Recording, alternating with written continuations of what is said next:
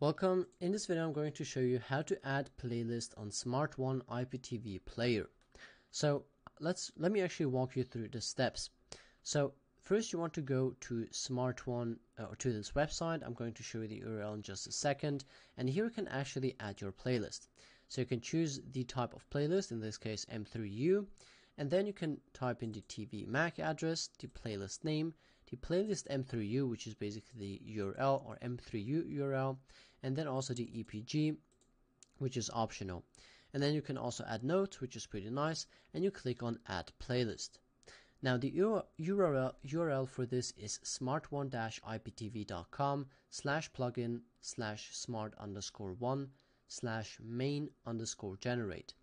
And you can actually find this then here. Otherwise, I'm going to show you how you can find it on Google as well in just a second. Now, if you add your playlists to a newly created account and it doesn't work, then what you need to do is to delete the actual playlist associated with your TV.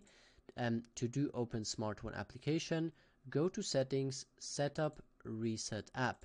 So this will obviously erase all app data, but you basically want to reset your app. And after that, you log in into your account and you add your playlist directly from your client page. And after that, reload your Smartone application in your TV and you should be able to see your playlist. Now, how do you actually find this URL? You can find it if you just type in this exact thing into Google and you scroll a bit down and you already see the official website, and when you click on that, you essentially get to this page. So this is exactly how you can add a playlist on Smartone IPTV player.